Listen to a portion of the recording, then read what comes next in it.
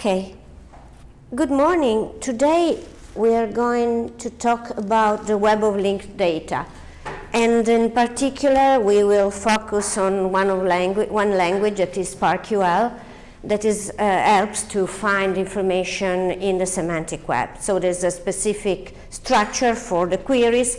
It's quite similar to SQL that everybody knows, but has some difference, of course. And also we will talk about this linked data project.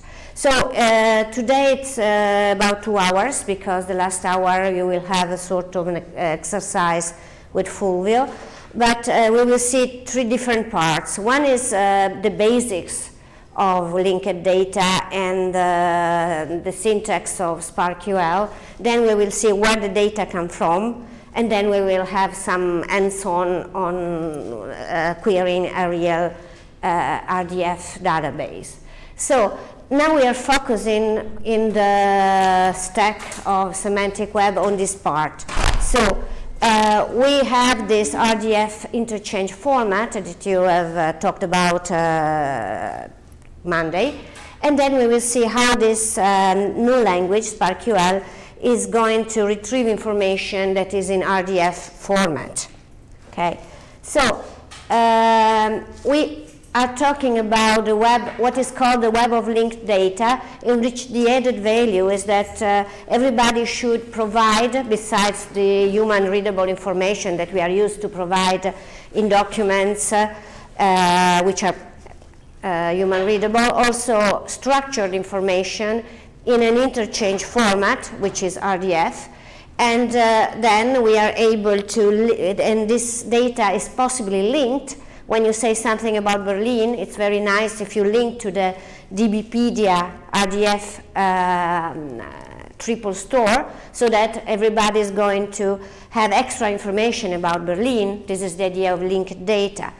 And then the web of data is based on a number of technologies, which some of them are about querying, that is SparkQL, other about interchange format, RDF, and then we have other kind of technologies that are useful to automatically or convert, for example, web pages in HTML or documents in XML into RDF, so to provide information for this triple store. Okay, so a few basics of SparkQL. SparkQL is called a simple protocol for querying remote databases over HTTP. So the name says what it does.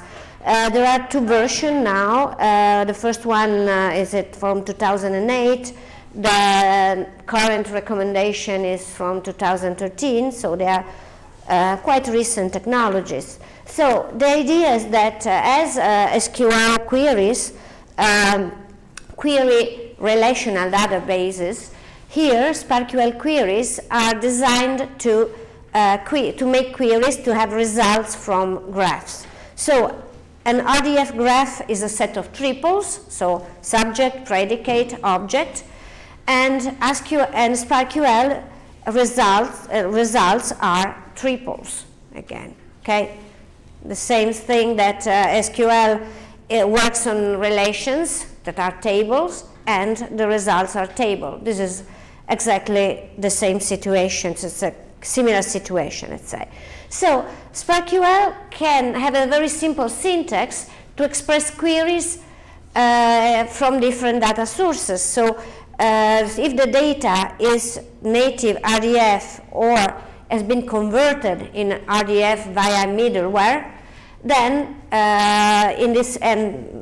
saved in a store, it's called a triple store, then SparkQL is able to provide results from the queries. So again, the idea is that everything that is machine readable should have format of a triple. So the serialization is not important. You have seen RDF, and you've seen that there are many different syntaxes that are able to express this idea of a graph that has a subject, a predicate, and an object. So SparkQL had to choose one of this way of serializing RDF diagrams, and the choice was done on the turtle syntax, which is a N-triple extension. I will not repeat again what Fulvio said on Monday. This is just an overview of the kind of notation that allowed to write triples. The highest level, or the broader language is called N3, notation 3. It had been proposed by Tim Berners-Lee. And then there are subset. N-triples is part of N3. We have turtle, which is an extension, and triple, it is inside N3. The SparkQL query, and here is written SparkQL where, because the same expression that you use in writing RDF are used in the where clause of the SparkQL notation. The where is where the condition is. It's the same thing that you are looking for all the suppliers that live in Milan. So the where gives the condition. In SparkQL there is a where condition that has to be written in triples. We will see the details very soon. So this is just an overview. So very, very briefly, turtle is called TERS. It stands for TERS RDF triple language, which is one of the serialization format for the RDF. And okay, it's a superset of the minimal and triple format. So it's no specific standard, but it's very popular because it's a very good say compromise between the expressiveness and the fact that it's easy to be machine processable for machine processors. So this is an example of a diagram. So there are a few statements about a URI, which is me, which is not me exactly, but is someone else. But you can say that this person is a type person. The name is Eric Miller, has an email and a title. So of course you have to use suitable properties which belong to a vocabulary. But I'm not going to repeat what I'm sure Fulvio said.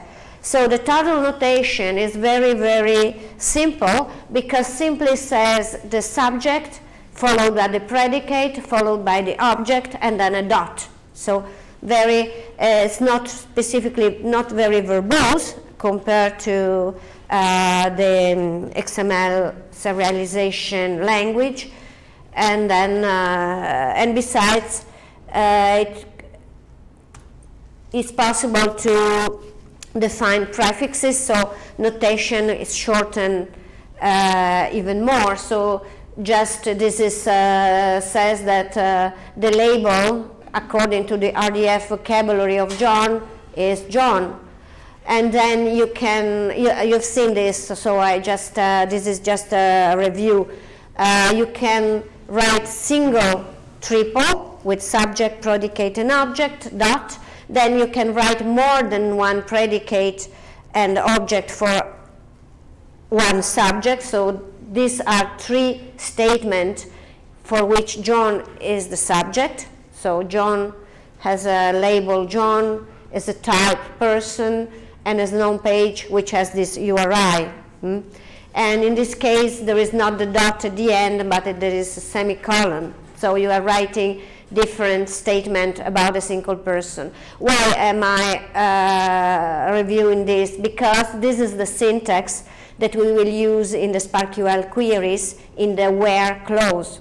Okay, so this is the same language that you will use soon in a SparkQL query. So, of course, there are the prefixes in which there are abbreviation of this, let's say, ontologies, okay, these vocabularies. So there is a default prefix that is represented by the colon, and then you can look for different ontologies and vocabularies when you need specific properties or predicates that belong to a given context. Okay, so the identifier can be URIs, so everything that has a description, or can be qualified names in which they are practically URI abbreviated names in which you define the property, for example type, and the vocabulary it belongs. So RDF column type means that you are using the type property or the RDF vocabulary, and RDF is defined as a prefix on top of the piece of code. You can use literals, that are the constants, in which literals can have extension in the sense that, for example, John is simply a string, but you can say that a string is in a given language with this syntax, or you can also provide details on numbers, for example, saying that 1.4 is in has the structure of a decimal number has defined in a X schema vocabulary. So everything gives, let's say, you can give information, extra information taken from vocabularies and definition that are stored in a separate context. Okay, so another thing that you have seen are the blank notes when you want to say a property of some, let's say, individuals or anything, and you want to define more than one property, but you're not really interested in the subject of these properties, you can define blank notes. So here, for example, there is someone that has an address. The address is not specifically important, but the address is composed of different parts. So there is a city, a street, a state, and a postal code. Okay, so, and the blank notes in the turtle format, that will be the one that we will use in SparkQL, says that if the blank node is the object, then you can represent it with two brackets, square brackets, or with this notation in the X. Instead, if it's the subject, for example, we are saying that John has a father, who we are not interested in the URI of the father, but we'll likely be interested in many properties of the father. So in the sense, we will define it later on, what are the properties of the father. Here, and there are two equivalent expressions, so you can use either the square brackets or the X. Here, you are talking about someone that has named John. Maybe it was, you can connect with the previous one and says that John, well, let's say, John has a father, and a father has named John, in this strange case, but just an example. Or here, you have two different statements about the same subject, which is a blank node, and you says this URI, this person, this thing, let's say, which is the most general concept, is the author of The Lord of the Ring, and his name is Tolkien. Okay. Lord of the Ring is something that has been defined in the default prefix in this case. So this is the syntax. Okay.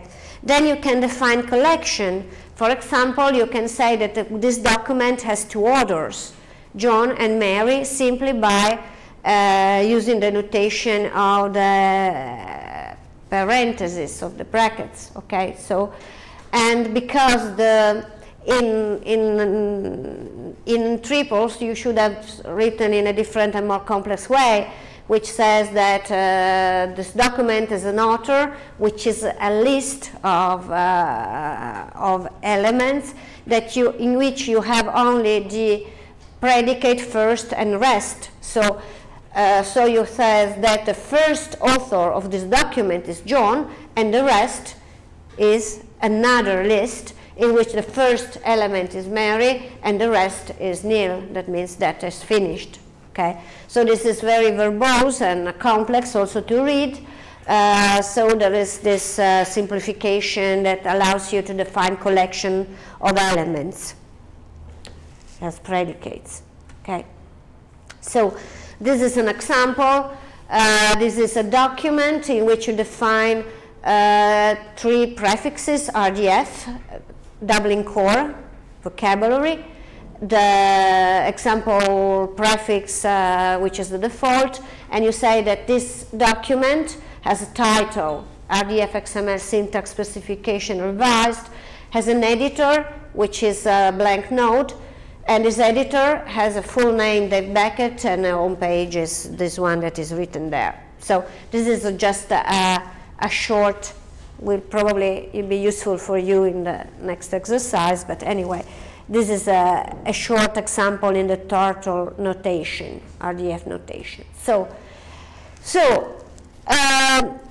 all these RDF statements are maintained in order to be accessible in what they are called RDF triple stores. So they are specialized databases that contain, instead of relations, they contain RDF triples. So of course you can imagine these triples as a diagram in which it's very clear to understand, it's very clear what is the subject, what is the predicate, and what is the object. So this Australian War Memorial is located in Canberra. Wiki is located in ACT, which probably is a region of Australia, and it has been unveiled in 1941. So, and these are separate triples. Of course, to be stored in a database, they have to be stored in a specific notation. Of course, it's very easy there are lots of programs that convert one notation into another notation, so you don't have to worry about what is the notation of the database. But the idea is that these triples are stored in somewhere, and these are made accessible for external queries. Okay, so this is a comparison between the databases we are used to, so they are relational databases, with respect to RDF triple stores. So the data model in relational databases are the tables or the relations. In our case, the data model are the RDF graphs or RDF triples, so everything are statements. Data instances are records in a table, so they are the rows of the tables, and here each instance is RDF triple, which has a subject, a predicate, and an object. To make queries, to query a relational database, you use the SQL language. Here you have a SparkQL language, which has it's very similar somehow. And of course, there are indexing mechanisms which are very well developed for relational databases that are optimized to evaluate queries and to fasten the results when you query a relational database.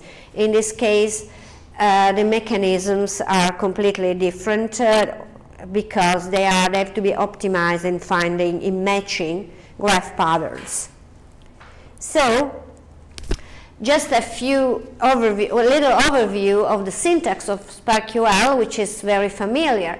Of course, you have to define the prefix. It's optional in the sense that if you don't need the prefix, you don't have to put them, but it's very unlikely that you don't use any kind of existing vocabulary, which is bad, by the way. The idea is not to invent your own vocabulary, but use as much as possible existing vocabularies, because this makes things much more usable from the outside. So you can define the prefixes, which is very similar to the turtle notation, simply it's a little bit different because it's used prefix in uppercase letter without the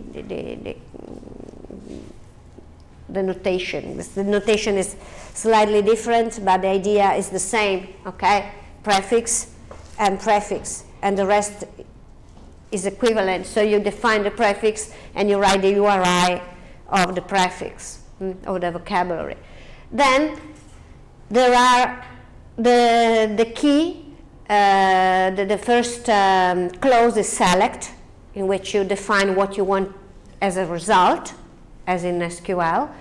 You can optionally define where, which is the graph you are querying. Why this is optional? Because normally you query a defined triple store. So we will see example in which we query the DBpedia vocabulary. There are other triple stores, but in general you query one single triple store.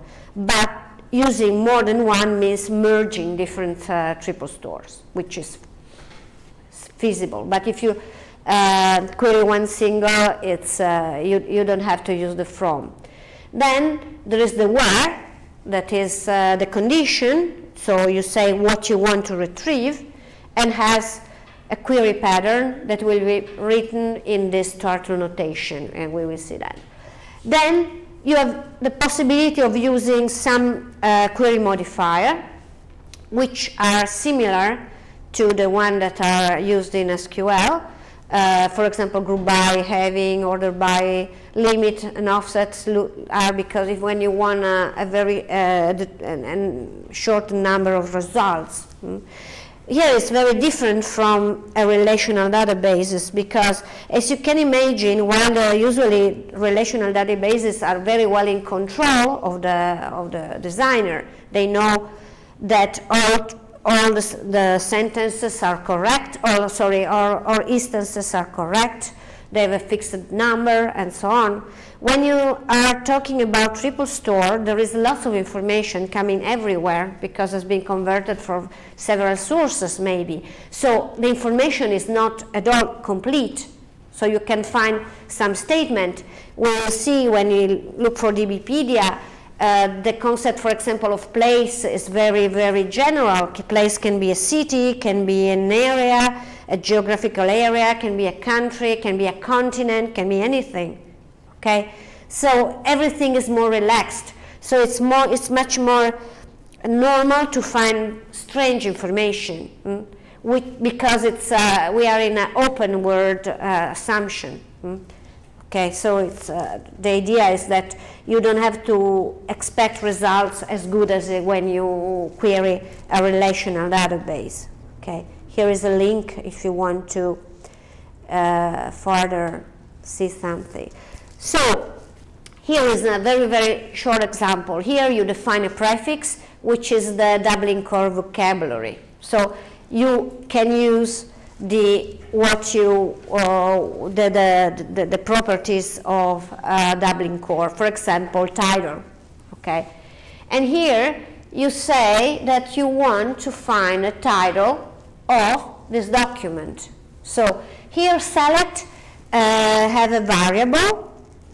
The variables have the question mark at the beginning, so it's, you can distinguish variable because they start with the question mark. So select title, okay, where is the condition, okay, from is not there because usually triple store provide an endpoint where you can query this triple store, so it's evident that you are querying the triple store that provides you the environment, the program that runs SparkQL queries. So this says, I want a title, and the where is a triple, in which you have to match what you know with what you don't know. So here it says you have a lots of triples, lots of statements, and you want to find the one or the ones that has as a subject this which is provided, is fixed, okay? Then you have to find, okay, some triple in which you have this predicate, title, and goes to somewhere that you don't know what it is. And this is what you want to know. Practically, it's like saying, I want the title, according to the Dublin Core vocabulary, of this document, of this book, okay? Of course, if there is in the triple store a statement in which this is the subject, this is the predicate, which are known, and something there, the query returns this. So if it's written that this is an introduction to the semantic web, then you will retrieve the information introduction to the semantic web. Okay? So in where there are lists of triples. So we have this prefix mechanism to abbreviate URIs. Here you have the variable or the list of variables that you want to have back, and then the query pattern, a list of triple patterns. This is very simple, only one, that you want that is the condition of your query. Okay, optionally from gives you the name of the graph. So, select wants a list of variables. Each one starts with a question mark and is a string. And then, if you have more than one, there is the comma is the separator of the various variables. So here you want the name, here you want X and title. So it's exactly as you do in SQL. So the where is the part more interesting. So the where has a graph pattern. The graph pattern to match is a set of triples in which subject and object can be URI, can be qualified name, can be blank notes, literal, or variables. Okay, and the predicate is anything but a literal. Okay, of course, has to be something that has been defined in a sort of in some vocabulary. So the graph pattern, to be useful, has unbound symbols. That means that are variable inside. If I go back and here, it would be very interesting to say that this book has a title and I write here a title. Of course, it's just a statement. But I want something new to know, and this is an unbound variable. Okay, unbound variable means that I have to match it to somewhere in the graph that is available. So the idea is to find unbound symbols. That means that I have to find all the symbols, whenever possible, that are subgraph in the RDF graph that I'm querying. So if there is such a selection, the query returns the unbound resources. I have an example here. So if I write the condition subject, which is, we suppose that is this book as before, so it's known, while the predicate and the object are unknown, okay, it's like to say that I want everything, every statement about the subject, okay. If here is written that the subject title is Introduction to Semantic Web, here is written that the creation date is 1999, here is written that the author is Tim Berners-Lee, and so on. So the P are everything you can say about a thing, so all the predicates that are recorded in the triple store about the subject, and O is the value of this property.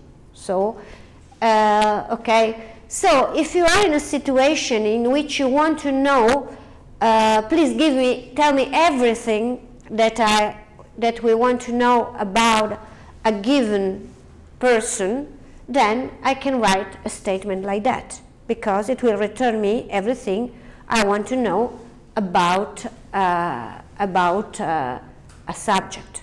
Okay, it matches all the possible statements that have subject as they have a given subject. Okay. How do I write this? I write like that. I want select. Well, there is a comma here, which is not there, but it works also without a comma anyway.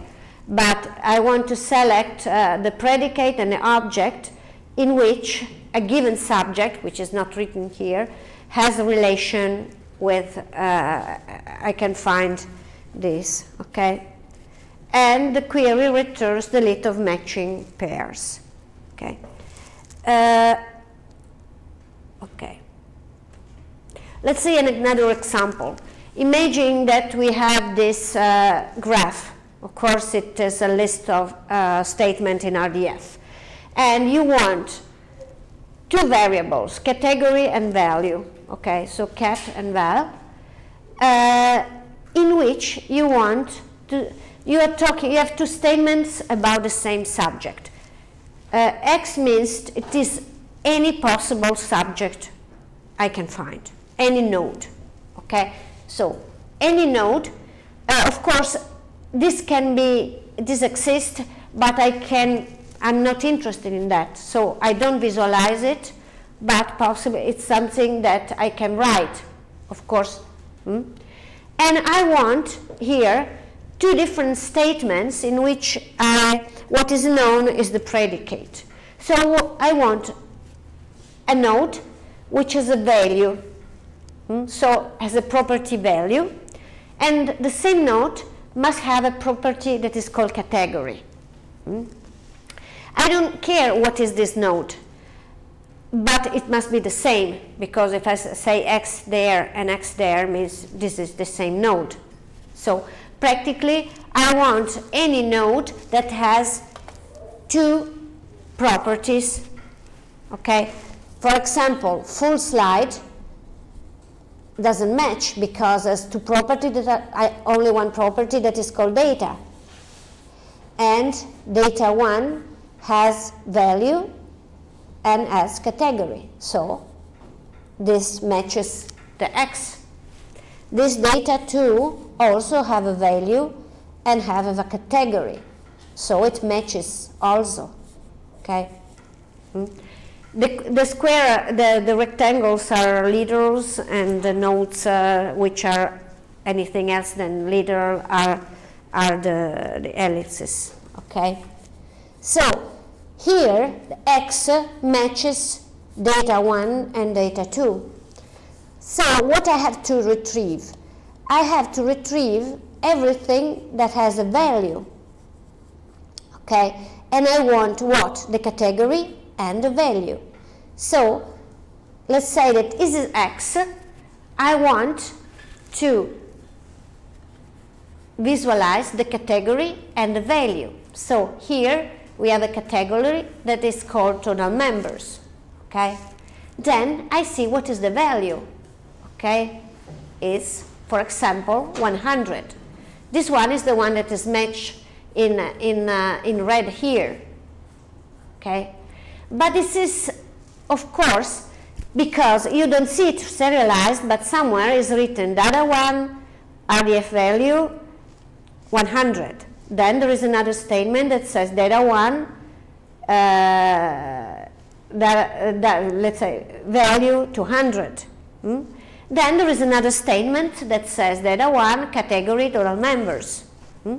So these total members exist, and also a list of possible values.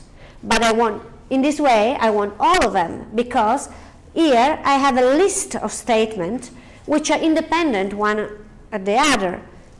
Here is just a very nice way of summarizing information visually. But this means that there are many statements. Here we have a statement that says full slide, data 1, full slide, data 2. There is data 1, RDF value 100, data 1, RDF value 200, data 1, RDF value probably 300, and so on. And data 1, category, total members. So he matches everything he can. So he finds that the data 1, RDF 100, and category. So I found this one. But also, he finds out that total members are also 200, and we'll find many others according to how many RDF value are there. So the first here, the first row written here has to do with this X node, but there is another X node that gives you a contribution to the result, which is data 2. Data 2 also has a list of statements that has to do with value, 1 and 10 and 20, and the category. So again, I can find full members, which is the other category, 10. Then I will have full members, 20, and everything else. Okay? This is an example that shows how this pattern matching works.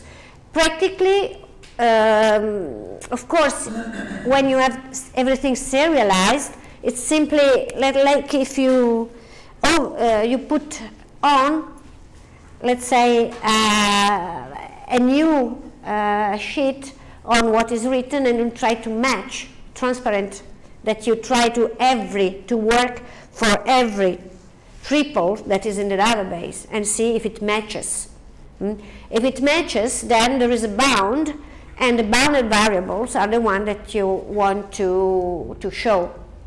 Of course, there's no problem in which you use a variable and you don't show it. There's no need to show all the variables that you are using. So it's sort of a temporary variable, but you are not interested in what is this. Okay?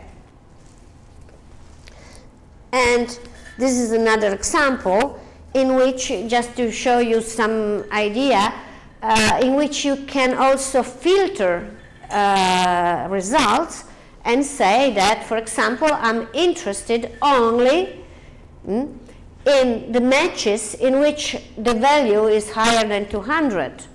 So it works, it founds only the matches in which this condition is true. So let's say the X matches these two statements, okay, but only some of the property matches also this condition. So the first one, that was total member 100, is not true, so it's discarded. The second one, total members 200, matches, and so I find it in the result. The second X doesn't have any matches because the values are all below 200, lower than 200. Okay, so I can filter. For example, I can find all cities in Germany that have a population higher than 1 million. Okay, this is a kind of filter. Or I can find all the artists whose gender are women. Okay, so I can use conditions that are depending on the value of what is written in the RDF triple stores. Okay, this is an example in which you can say it's a more complex situation because it has to do with, let's say, with a more complex structure. Here, I want, okay, this is the same as before, so I'm looking for nodes which have a value and a category, like data 1 or data 2, but I also have another statement on X, so another requirement. I want that X is the object of another statement, so it's like it is it's linked by another property that is contains. Okay, so there must be an incoming link that says contains to match all this. Okay, so here there is a contains, here there is not, so this X doesn't matches the graph. So every statement has to be matched. So I want a node that have a value and a category, but I want that there's another node that links to X. I don't know, I'm not interested in what it is, but the same node that links to X must have another link, which is called link to, and a URI. Okay? And I'm interested in these pieces of information, the value and the category, but also in the URI, or let's say of the father of the node I'm interested in. So I focus on a given node, and I can give property of these nodes or property that are linked from one node to this node.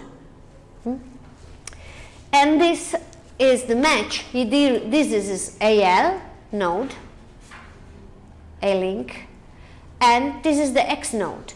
At this point, it's like I superpose my transparent sheet to understand the pattern. I found a pattern, and then I know that value is this one, for example, category cat is this one, valid is this one, cat is this one, and URI is this one.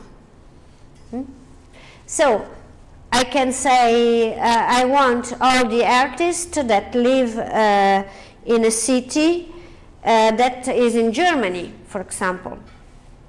So I know what I want about a person that is an artist, so it's a property of the person or one node. I know what I want at the end, that there is a country that is called Germany. In between, there is a node which I'm not interested in specifically, because there is Berlin, there is Stuttgart, there is Aachen, and so on. But any of them is suitable, according that there are properties of one node, which is a person that must be an artist, and there is another constraint on the country, which is Germany. But in between, there are many, many possibilities of matches, each of the countries, of the cities that are listed, let's say, in DBpedia. So I can give pieces of information that are related one to the other, as long as I create a graph which I want to match into a specific setting. Okay?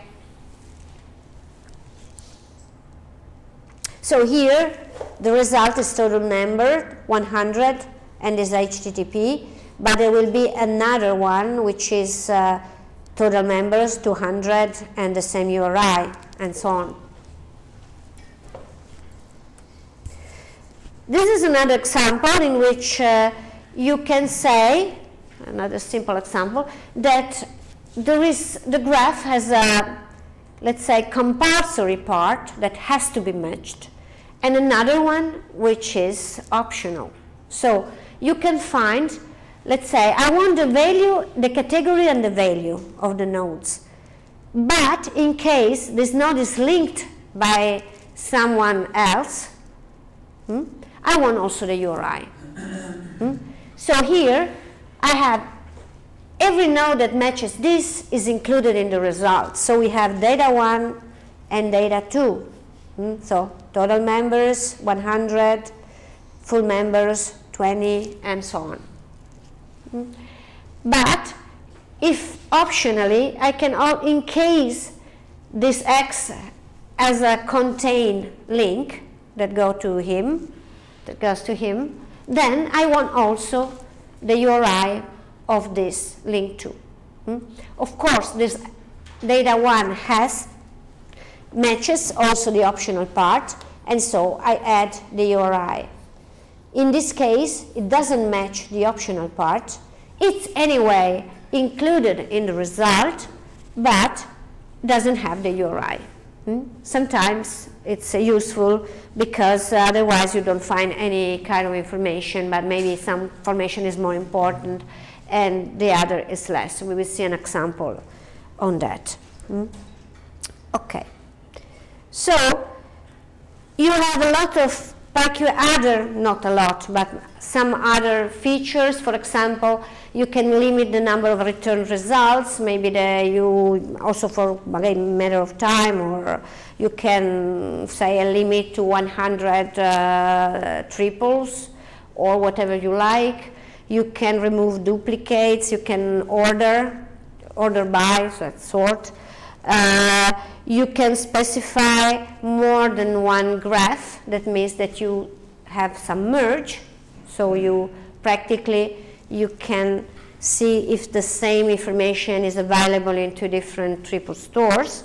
You can, let's say, construct a separate pattern, and you can use data types when matching a pattern. For example, if you want that a number is written in a given format, is a decimal number of an integer number, or you want, for example, strings written in English or in Italian, so you can do lots of matching.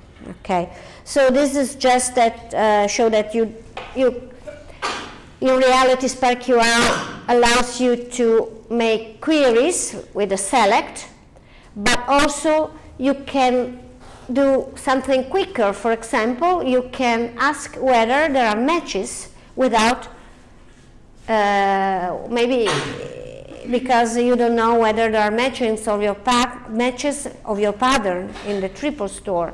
So if you say ask, and then of course you have to provide a pattern, then it says yes or no, true or false, of course. You can create directly new triples with a construct clause, and you have also the describe, in which is something like you want is the same as selecting all the properties and all the object of a given subject. So it's just to say that it's not simply for querying, but has much more.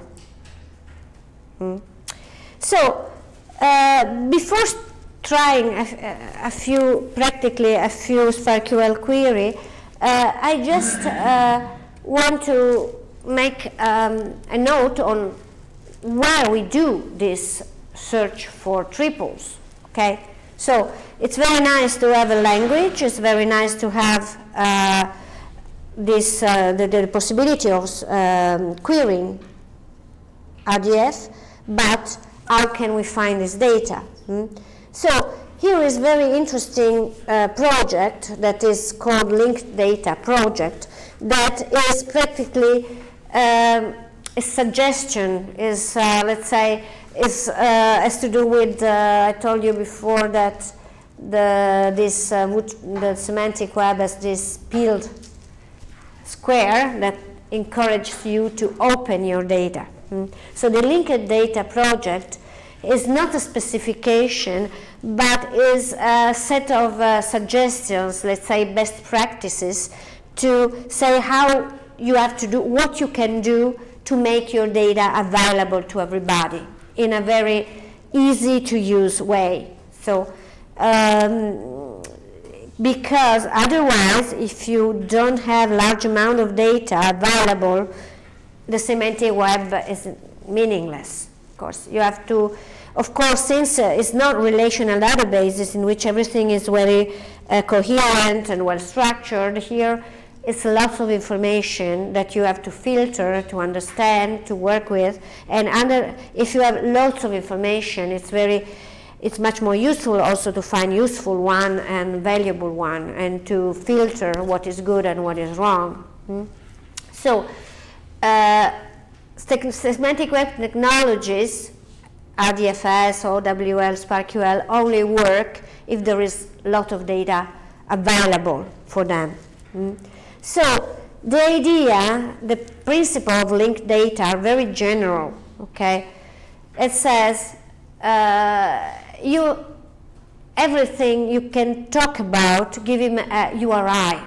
Okay, if you are talking about a person, give a URI to this person, and unique identifier for everything you're talking about. It doesn't have to be something that is digital, as in the net. You can talk about your cat, which is not in the net, but you can give him a URI so that everybody that wants to talk about your cat has a unique URI to use it. Okay? So if you use URI, means a unique identifier.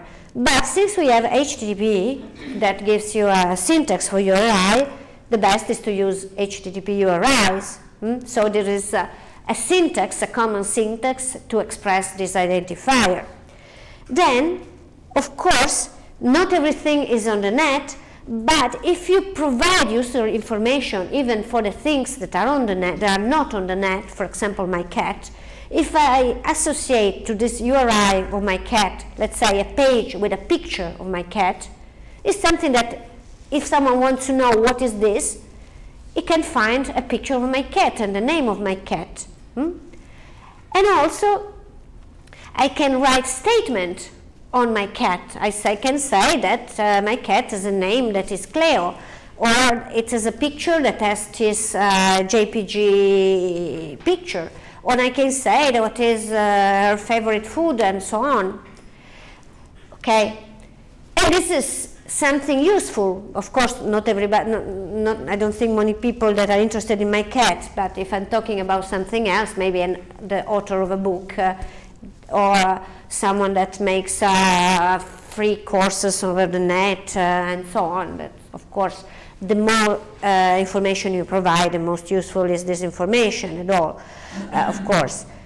And so, anyway, if you describe something in a standard, which RDF is the best thing you can do, it becomes more usable for the other people. Then, of course, if you include links to other URIs, you help. You can say that your pet is a cat, but then you link the pet, the cat, to the DBpedia entry for cat. And so everybody that's interested in finding more information about a cat can go on and traverse the path and find extra information. So the idea is to increase the amount of RDF statement over the net. And this is also interesting, this is related to open link data. What data? Give a rating of the data. There are 1-star data, 2-star, 3-star, 4-star, 5-star data. So when you want to provide, you want to be really open, you have to try to give 5-star data. So 1-star data is simply that you make, is the basics. If you don't make your data available on the web, they are, of course, on an open license, your data will not be usable. So, first of all, whatever you do and you put on let's say, a Creative Commons data license, server license, and so on, it's at least people know what to do with your data. You can, of course, write the data in any way. For example, you want to give information on a table, and you can write a table directly in HTML. You can do that. Of course, you have to. If someone is interested in the data has to see the data in the page. Human readable, very good. But it's not machine readable. It takes a lot of effort to take out the data of a table if it's written in HTML. If you use Excel and given an Excel file, it's much better, because at least you can separate the content of the table from the rest of the document. And this is 2-star data. 3-star means that instead of using Excel, you use a non-proprietary open format like CSV. So everybody that does not have Excel can use the data. Okay? And this is an advantage. If instead of using CSV, you can use linked data format. That 4-star means that you write a RDF statement, or at least you include in your information statement written in languages that can be converted in RDF. We'll see an example later on of this RDFA standard that allow you to include in a normal HTML page extra, let's say, text that can be easily and automatically converted into RDF statement. To write, to include in the same HTML page information that are both human readable and machine readable. So if you use RDF or a way that it will create automatically RDF statement of what you do. It's 4-star data. 5-star data means that you don't write only things that you know, but you also are open to other repository. So you say that when you say Berlin in your page, Berlin is the Berlin that Wikipedia speaks about. So you help this merging of different data sets. Okay, this is another picture in which you can write, if you want to provide information for the other, I mean, of course you have to be willing to disclose your stuff. You can write a PDF file, which is 1 star, open license means OL, or you can extract the information in Excel and this becomes reusable, or you write it in CSV, which is open format, or you write it in RDF, much better, which is URIs, or linked open data is the maximum in which you also provide the link to other repositories, of course. This is something that costs more and more to provider, but give also a very important output for the provider, for example. For example, Google, when you make a search, if you write this extra information in your pages, is able to provide you the summaries that comes with the results as well, very effective, because they can find important information in your page and not just the first 3 lines of your page. See an example. Okay, so this is just what you, let's say, open data, great to have data accessible on the web under open license, but the data are locked in a document. So it's costs a lot to find useful information for a page. If you have, let's say, structured way, it's much better to find information, but it's again locked in a proprietary software. You need a proprietary software. Here your data not only is on the web, but everybody can access with non-proprietary software. Then the data, it's not only human readable, but it's also machine readable. So the best is to use RDF, but there are other solutions. We will not talk about them. And now there is the network effect, because not only you can link to other data, but if other people link to your data, of course there is much more access to your data than you would expect. So you are providing interesting services, people will know about you, because very often if you link to someone, this someone will recognize and link to you. So there are also lots of advantages in doing that. So here is just an example. If you are writing your data in RDF and you say that you are a person, your name is that one, and you live in Berlin, close to Berlin, and then there are triples about Berlin. For example, in DBpedia, there is a node that is Berlin in DBpedia, which is linked with population and has a co-subject, means that is a taxonomy, an entry in a taxonomy that says that is a city in Germany, and you provide a link between DBpedia. Instead of writing Berlin, you write DBpedia Berlin, okay? Instead of inventing a new URI that is called Berlin, this will help and make information connected. So it's very useful. This is another example of, for example, of different site, website or web services or application that provide information about computer from different point of view. For example, at the site bestbuy.com provide data about offers or about computers. So it's many vendors and says that, for example, he has his own vocabulary, Best Buy, let's say.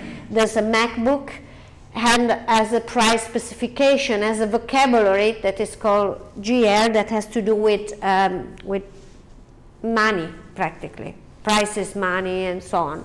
So MacBook, actually a price specification, so you say how much it costs, and at present costs $1,200 or whatever, okay, and others. So this site can provide information that is very useful for buyers. And instead of writing only human readable information, it's also code in RDF, the most important information, so that anybody can find them. So has some RDF statement. But there is the site of Apple, that of course has lots of information about the Apple products, only on Apple products. So if this Best Buy not only provides information about the current offer, but says that what it's talking about is the same thing as what Apple calls MCB, or this node. And how does it do that? There are specific properties in many vocabularies. You probably talked about a little bit about OWL, but you will see it later on for sure, has to do with creating ontologies. And one of the properties of an ontology is that you should define the two nodes are the same. So I'm saying that this node is the same as this one. So the people that want to know, okay, this is an interesting price, but I want to know more about this product. And it can follow this link and find information that are available made available by Apple. Okay. But maybe I want to know something more general. I don't rely on a vendor information, but I want to know something more about this product. And then, for example, Apple can provide a size that my product is the same that is coded practically in Wikipedia, and it's called MacBook, and so I say it's the same thing. And from here, in DBpedia, the DBpedia talks about everything, so it talks also about the common product that you can buy. So the MacBook is developed by Apple Computer, for example, so you extend your knowledge, okay? And also, maybe I'm one that is concerned about energy consumption and pollution.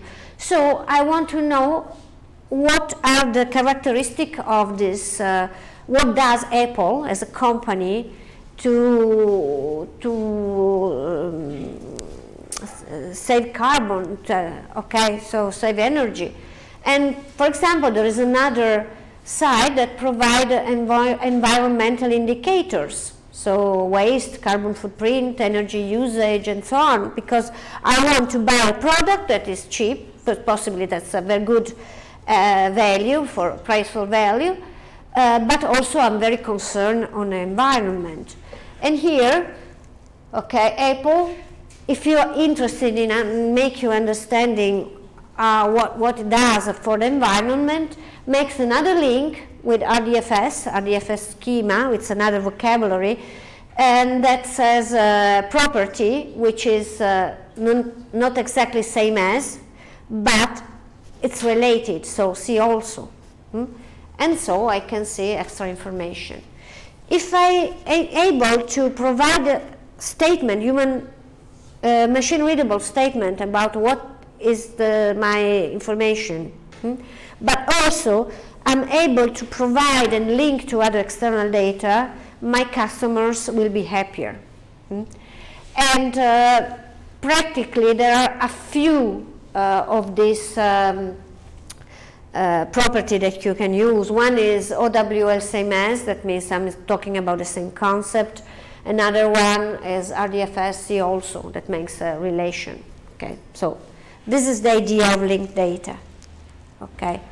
So vocabularies help you to, instead of writing whatever I want, if I want to say that I'm a person, I use RDF type instead of inventing my own name of the property. I use name coming from the FOF, for example, vocabulary, friend of a friend.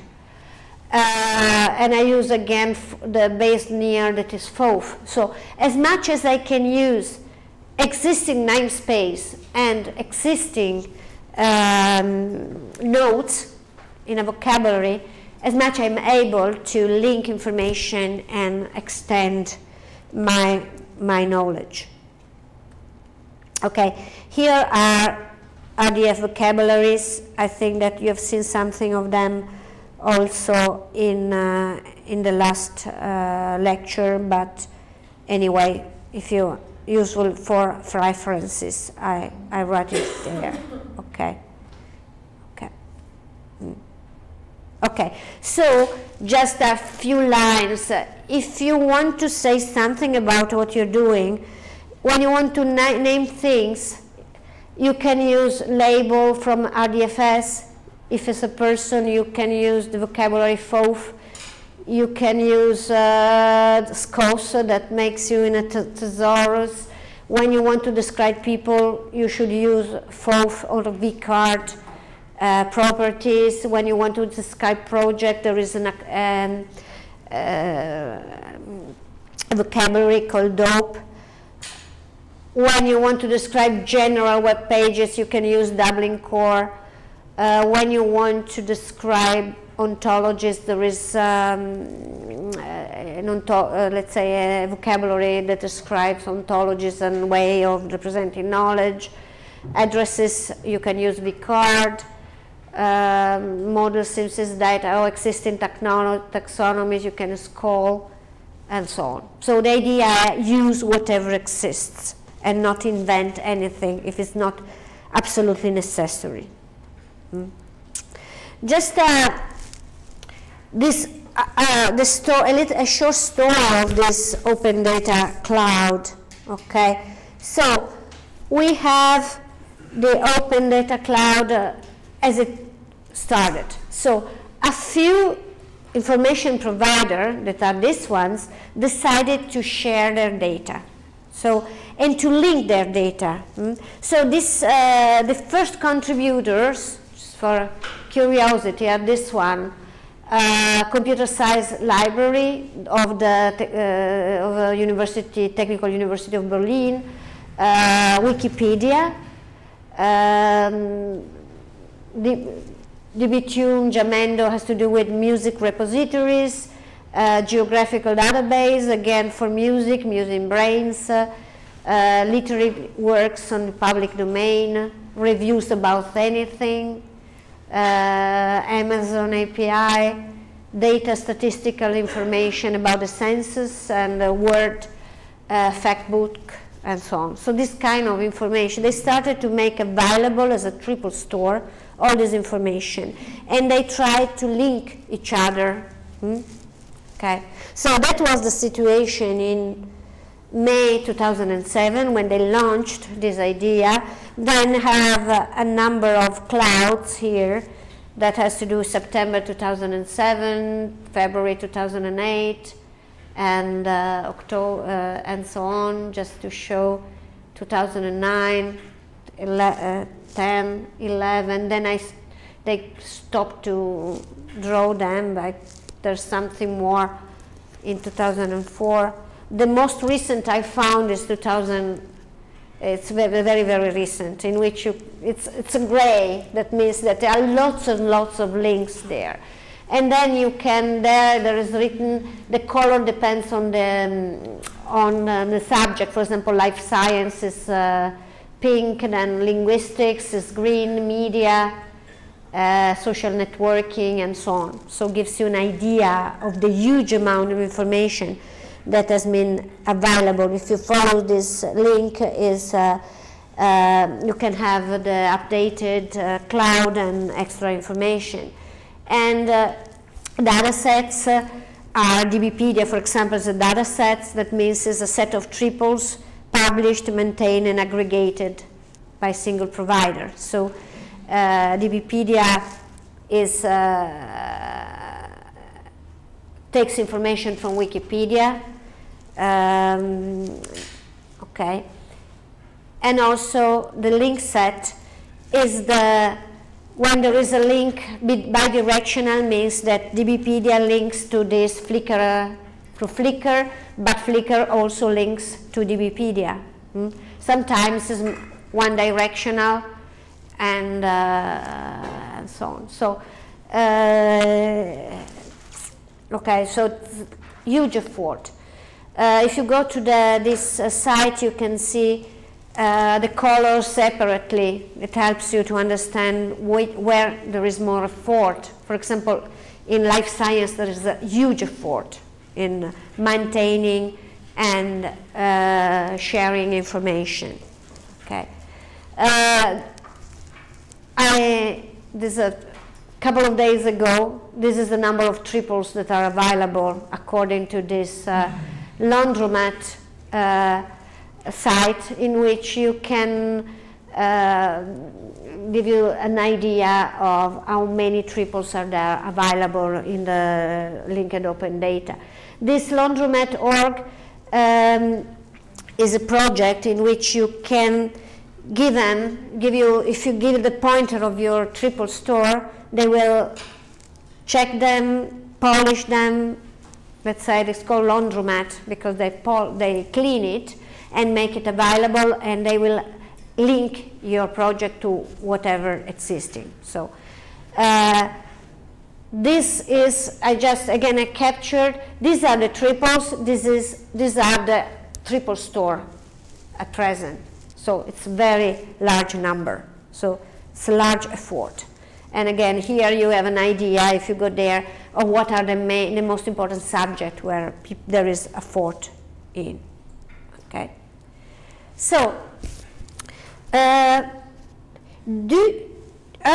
instead of doing maybe I stop now, I would go on another 20 minutes, then I will finish, and then you will have this exercise later on, if you don't mind. I will try to give you 10 minutes of time before the exam. So I just want to show you the idea of what this syntax is on open data sets. So these you've seen more than 100,000. So these are some of them. Okay, so you can explore them if you like. You can find other of them: DBpedia, GeoNames, Music Brains, and so on. So these are very popular data sets. And many data sets expose an endpoint. So give you let's say a web application in which you can query in SparkQL. There are, let's say, open in the sense that you define even a general endpoint in which you specify what is the triple store you want to use. In other cases, for example, the one that we are looking at now is a SparkQL endpoint for DBpedia. Okay, so if we go there, here is the endpoint. Let's say if I can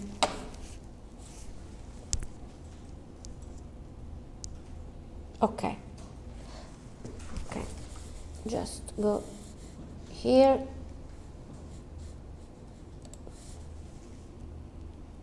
close, so I can cut and paste. So these are examples of SparkQL endpoints.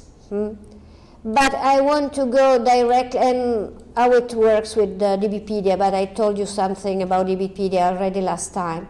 So let's see some example of query, first of all. I start to cut and paste so it will be easier. Let's see, for example, I clicked the wrong link. So, another wrong place. Okay, here there is already a written SparkQL query. So, says that the full dataset name is dbpedia.org, so it queries the dbpedia query. Then is written what? Select distinct, that means it's distinct the same as SQL. Concept, which means anything, it's just the name of a variable, where this concept, something is a concept. Limit 100. Practically, it finds everything that has concept as an object. Subject, predicate, object. Just to say what it does, if I say run query, it will give me all the object of any property that are in my dbpedia. I make limit of 100, so I cannot find more than 100, just to show you. But let's see the first query I have in the slide. It uses, well, a few prefixes, which has to do with dbpedia and the ontology behind dbpedia. For example, dbpedia, one of the property is the birthplace. Here is written, give me all the persons that were born in Turin. Okay? It's written. I want the subject, I want to match a statement in which there is a subject, which is unknown, it is what I want to know, that has a link that is called birthplace with the Turin qualified names. And Turin is an entry of dbpedia. Okay? If I run it, if I run this, here is what I find. Okay? So these are entries of, these are URIs. So, for example, Amedeo Avogadro, Paolo Soleri, Maria Luisa di Savoia, I clicked some of, and these are resources, these are URI. If I click there, I found the dbpedia entry of this, this person, Maria Luisa di Savoia. Okay, so here, by the way, I can also explore some other statement that can be interesting. For example, I can find a way to express the birth date, not only the birthplace. Okay. Here, okay, I can, well, I'll show you later. For example, I can add another statement in which I also say that the same node was born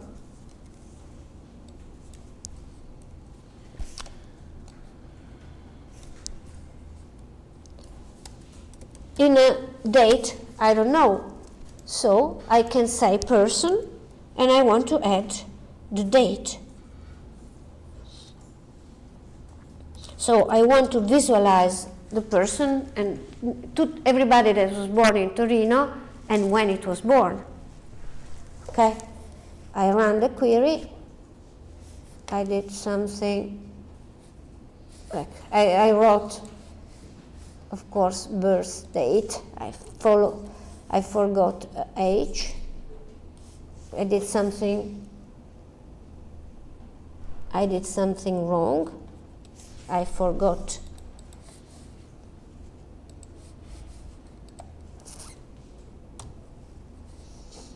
I have to write a dot, I think.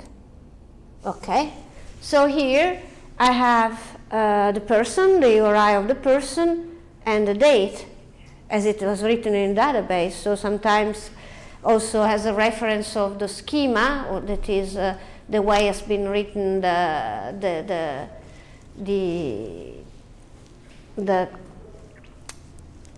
date. Of course, sometimes there are two entries. I said it's a dirty database and nobody polished it, in the sense that there is an entry that says Amedeo Avogadro was born in Turin in this date, and this is a different date, so you can find both entries in the database. So you don't expect to have something as clean as you would find in a database. Okay, so in this way you can find, you can explore. Here is similar, another example, which is this one. It says that I want a place, okay, a person that was born in a place. I don't restrict Turin, but in any place. Here I run the query, and here is place and person, which is what I found. So the 7th century, someone has written probably a wrong RDF triple, because it says that 7th century is a place, which is not, but we have no control on what is written. So cleaning also, this is interesting because it means that we have to clean also information. Here, by the way, HTML is one possible format, but here you can have format in many different ways, for example in JSON. If I run the query in JSON, I have the information, there is a head, the variable, place, person, and I have the results. So all the bindings are here. So you can think about writing a program in which you extract information. Probably I didn't choose the best example because it's very big, the result, the set of results. But I can see every single result. For example, this is result 0. I open the place. Is a URI, it is called 11th century, which is not a place, and then there is a person that is this one. So there are different ways of showing the results. Even interesting, there are XML, spreadsheet, CVS, for example, the spreadsheet. I can open directly with Excel, and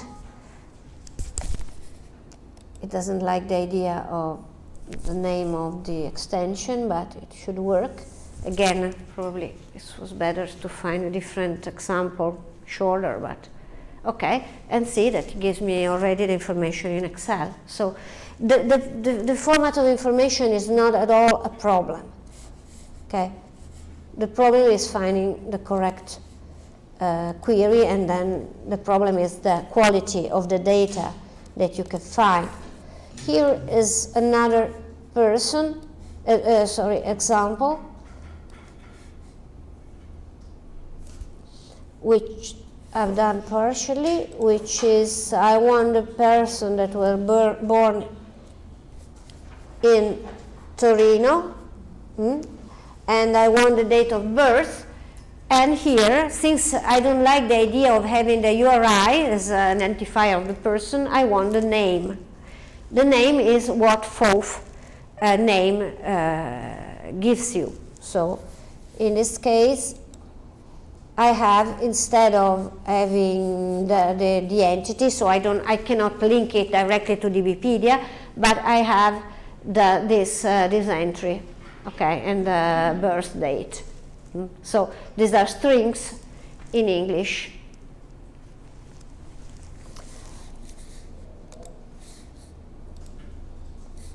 Okay.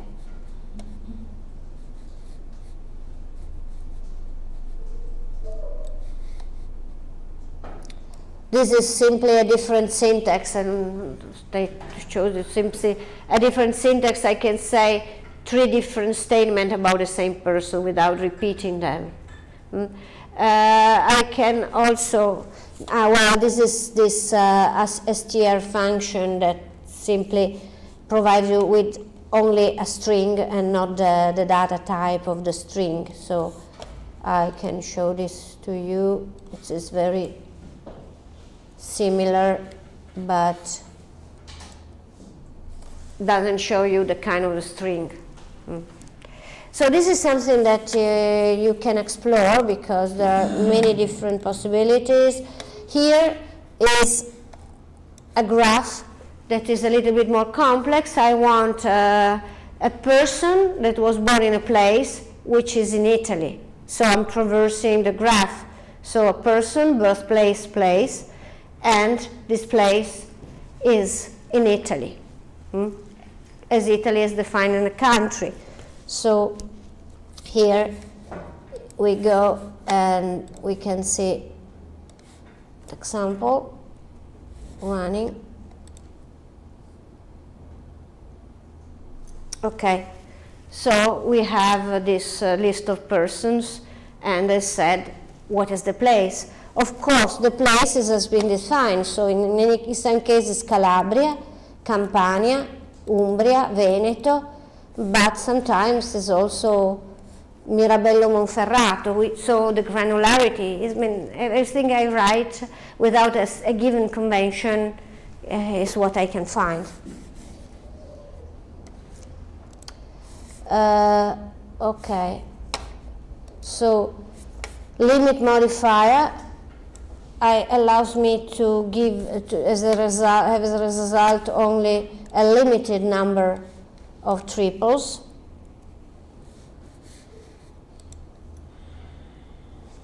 Okay, there's no, you can see there are only 25. And then I can use the order by modifier. I have also the limit, which is not a very good idea, but let's see what happened. So I can write at the end, as we do in SQL, order by descending or ascending. Descending means in the opposite, from the lowest to the highest. And apply to name, but I don't want the format of the string, so just the string, and that's it. I gave you a little bit more because, again, put 50, run query, and here there is this.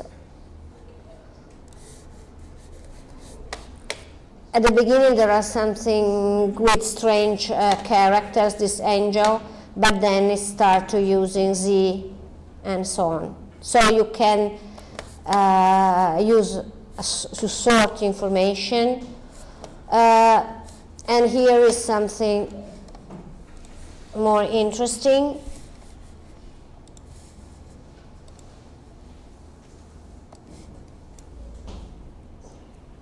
Okay.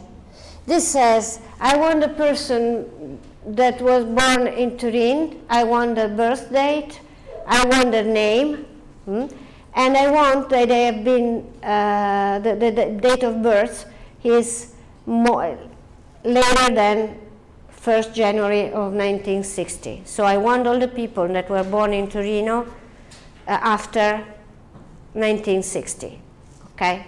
And this is filter. And I want them ordered by name. We start to see something more interesting, okay? So, okay, Achille Occhetto, Adelaide Di Sousa, and so on, Alberto Collo. So if you want to know who they are, you can link on this Adele Garavaglio, I have no idea who is she, Italian stage and film actress. So you can explore whatever you like.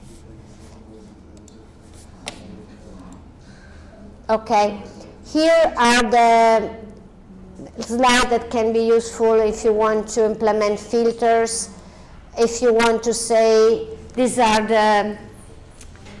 the syntax of conditions. Okay, here is another example. I want to find the musicians that were born in Turin. Okay, so a little bit more complex, which is, so I want a person that is a musical artist, as defined in DBO. Note, this A means is a subclass. I want the musical artists that were born in Turin. I want the birth date, and I want to show the name and not the resource. I want also the description that comes from RDFS comments. If you want to comment something, you can add an RDFS comment. And I want to filter only the English description. So because in DBpedia there are probably many descriptions. And here is what you can find. Achille Simonetti, and there is a description here, and with dates. He was an Italian and English violinist and composer, and so on. So we all have the musicians that were born in Turin, which are in DBpedia. Doesn't mean that are everybody, but and only the one that have an English description. And then you can. Ok, mi ha preso un colpo perché non vedevo il pallino rosso della registrazione. Scusate. And then you can also, this is another, find the musicians that were born in a country with a population higher than 10,000 people, but not in the United States. So you can compose more and more information, provided that you have an idea what are the properties. But to have an idea of the properties, if you explore DBpedia, you can find out what the properties are. At least they are the most common and interesting properties. So we'll see this one and see how it's done. So you have a person that is a musical artist, which is not born in a country, and this is another variable. This country is a country, because this is the name of a variable, so it can be everything. So this is a country. This country is the population. I want the birth date and the name. Okay, so here I want the name of the person, the birth date, where he was born, and the population of the country where he was born. Okay, and then I can filter the population so that is higher than 10 million, and also that I don't want the country of birth be equal to United States. So I compose like that. And I want also to order by name. So if I run this query, okay, I have this Alexander Kartyo was born in 1976 in Iran, and this is the population of Iran. So it works. This last example shows the example of optional, in which again I want the musician that were born in Torino, and also the image when possible, when provided. Okay, so here is the example.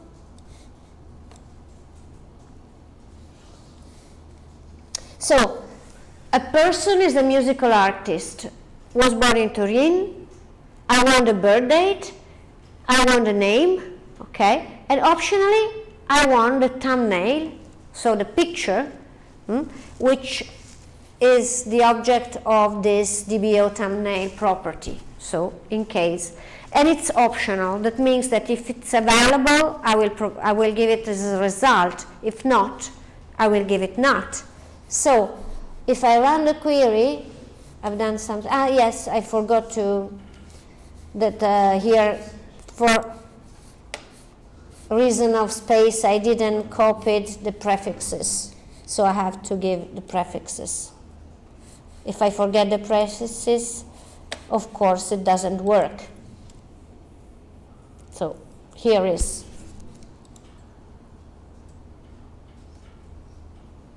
Okay, so Achille Simonetti was born in 1857, and I don't have pictures, but I have this picture of Davide Di Leo, probably, or at least the picture he provided. Okay, so you can play with this.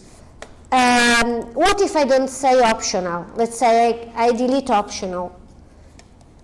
Okay, if I delete optional, I will find only the artists that have the thumbnails, but there are few of them.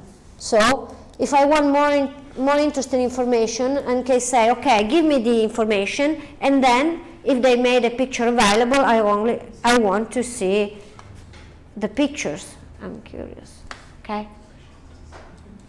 So the idea is that you play with something. You have this in the slides. You have all the examples.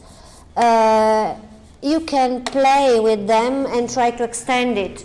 The exercise that you will have to do next week will be making a query in SparkQL in DBpedia and do a specific or tentative queries and provide the results. Okay.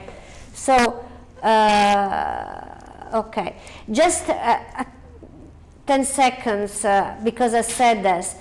How you can provide data for the SparkQL engine, or natively, or through databases that are converters from databases to RDF triples, or through these standards that are RDFA or microformats, microdata.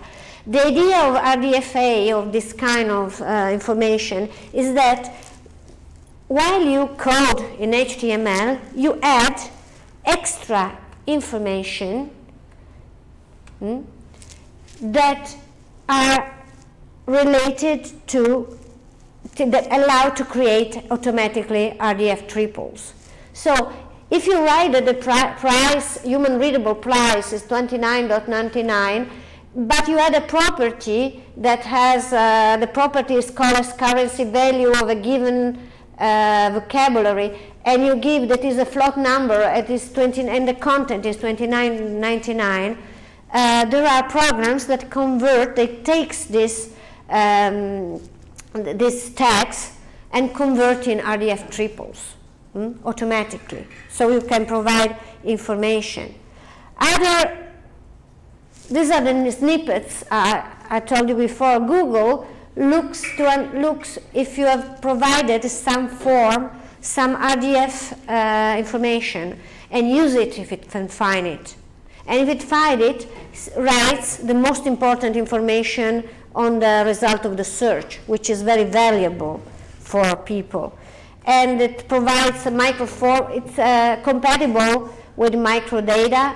Or RDFA or microformats. The difference is that microformats came at the beginning and used simply the tag class to write properties. So it was very general.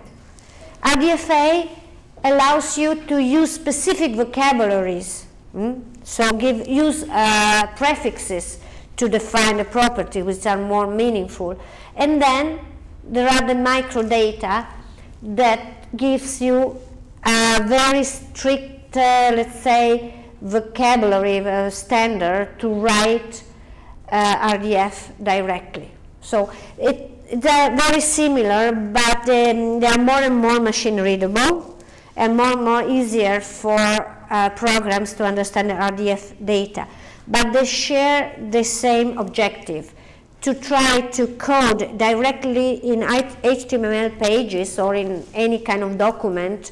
There is another standard that's called Gradle that converts XML to RDF, that allows you to write a statement in XML files. But the idea is to encourage people to write information both human readable and machine readable in the same document, so that it's easier to maintain because you have only one copy of the document, and it's very easy also for machines to parse it and make data available. Okay, I talked a lot, and I stop now, finish. I hope